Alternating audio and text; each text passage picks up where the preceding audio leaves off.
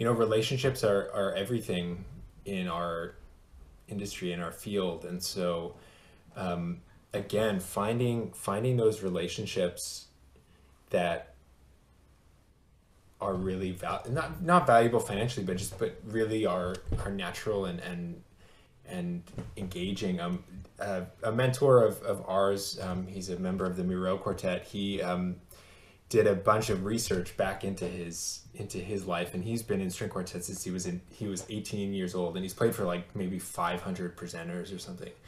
And he did the math and discovered that only, I think, 9% of those presenters actually built his career. So of all of those presenters, there were only a handful of relationships that really built a sustainable career for him as a chamber musician.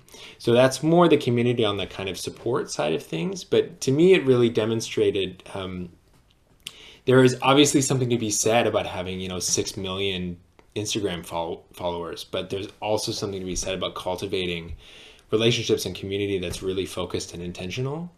And I think maybe that's one way that I view the layers, because obviously we want to reach as many people as possible and impact as many people as we can. But there's also that intention and that really focused relationship and community building that I think can not only help sustain an ensemble or a musician, but can also help hone the impact that musician has in specific places, kind of laser focus.